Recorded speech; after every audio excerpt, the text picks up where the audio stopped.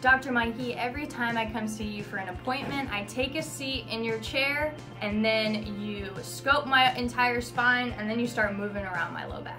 What exactly are you feeling?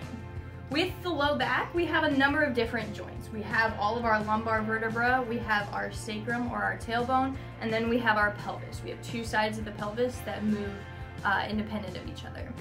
Now, any of these areas can become distorted, and any of these areas can cause nerve pressure.